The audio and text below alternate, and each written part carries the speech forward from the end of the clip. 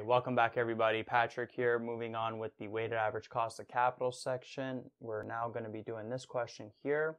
So a company currently has $5 million worth of cash along with debt and equity of $15 million and $20 million respectively. The debt is composed of bonds that mature in 10 years, pay 8% coupon semi-annually, and are priced each at $1,040. The cost of equity is 8% and the tax rate is 40%. What is the weighted average cost of capital based on enterprise value? So first thing I want to talk about is what this means here, based on enterprise value. And if you remember, when we talked about stocks, we said that the enterprise value is the productive assets on the left side of the balance sheet. So let's draw a balance sheet here. So we got debt, we got equity, and then the assets have $5 million worth of cash. Actually, let's write cash first. So we got cash here of $5 million, and then the debt is worth $15 million, and then the equity is worth $20 million.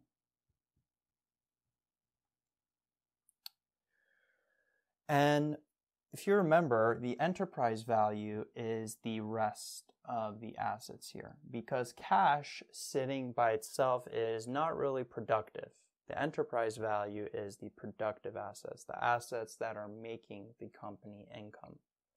So when they say that we're going to calculate the weighted average cost of capital based on enterprise value, usually they're going to give you this excess cash figure that's sitting around. And what you assume that you can do with this excess cash is you could just pay down your debt, if you think about it. You could take this $5 million, pay down the debt by $5 million, and then your assets would just be composed of this enterprise value here. So if we did that, if we took this cash of $5 million and paid down the debt by $5 million, we would end up having debt of $10 million instead of 15. So now we have a balance sheet for this company where the assets is only this enterprise value here. And that's the balance sheet that we're going to use to calculate this weighted average cost of capital. So now that we have the new debt and the equity, we know that this asset side of the balance sheet is just going to be 10 plus 20, which is 30 million. Right? So we have the market value of the debt, market value of the equity, market value of the company. What else do we need? Well, we need to find out what the return on debt is. And return on debt is the yield to maturity. And notice that we are not given the yield to maturity in this case. However, we are given a bunch of information about the bonds that make up this debt here. And we're told that the bonds mature in 10 years, pay 8% coupon semi-annually, and are priced each at $1,040. So if you remember with how bonds work, let's do a little review here. Let's draw it on a timeline. So on time 0, if you were to buy these bonds, you would have to spend $1,040. That would be a negative cash flow. And then these bonds are going to pay you coupons semi-annually, 8%. Now this 8% is an annual rate.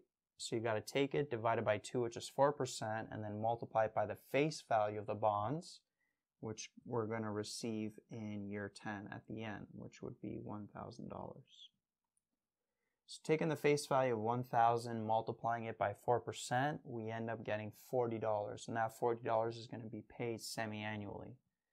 So in 6 months or in half a year, we're going to receive a positive cash flow of $40. And then in 1 year, $40. In 1.5 years, we're going to get 40, etc., all the way to year 10, where we would also get $40 and that face value of 1,000. So we can calculate what that semi-annual yield to maturity is with a financial calculator. So we can input everything. So the PV is the price of the bond. So that would be a negative cash flow of 1,040. The payment, or let's actually write the future value here. Future value is going to be positive 1,000. Payment is the coupon payment, positive 40. N is the number of coupon payments. Well, since this is a bond that has 10 years left to maturity and the payments are happening semi-annually, there's going to be how many payments? 10 times 2, which is 20. And then we just have to calculate what that I is going to be. And when you calculate that I, you end up getting 3.71%. Now, if you remember, these three variables, the PMT, the N, the I, they always have to be congruent, always have to be the same frequency. And since these payments were semi-annual, this I that we solved for was a semi-annual rate. However, this cost of debt is always in annual terms. And it's always an effective rate. So that's another difference that's going to come up right now. If you remember with bonds, what we did to get that yield to maturity, we took that 3.71% and we multiplied it by 2 to get the yield to maturity because that was just an APR. But that was in the bonds chapter. In this chapter, it's a little different because that cost of debt has to be an effective rate. So what we have to do is we have to take that period rate of 0.0371, 3.71%, and we have to take it to the power of 2, and then subtract 1. Right? If you remember, an effective annual rate is 1 plus the period rate to the power of m, where m is the number of compounding periods. Well, in this case, because this is a semi-annual rate, we take it to the power of 2. So we don't just multiply it by 2 like we did in the bonds chapter to get the yield to maturity, which was an APR. We have to find the effective rate. So we have to take 1 plus that semi-annual rate and then take it to the power of 2 and then subtract 1 to get that cost of debt as a decimal. So when you do that, you end up getting 0.0755, which is 7.55%. So that there is our cost of debt or our return on debt. So this is going to be 7.55%. All right, so we have our return on debt. What is next to figure out? We got to know what our return on equity is because there's also equity for this company, and the return on equity, it's nice, it's given as a percent. We don't have to calculate it. So we got the return on debt, return on equity, we got the market values on the balance sheet. We can now find our weighted average cost of capital. And to calculate the weighted average cost of capital, we would just use this formula here. So we can just plug everything in. So we got the debt over the assets. So we got 10 million over 30 million times the return on debt, which we calculated as 7.55, multiplied by 1 minus the tax rate, 1 minus 0.4, plus equity over assets times that return on assets, or return on equity rather, of 8.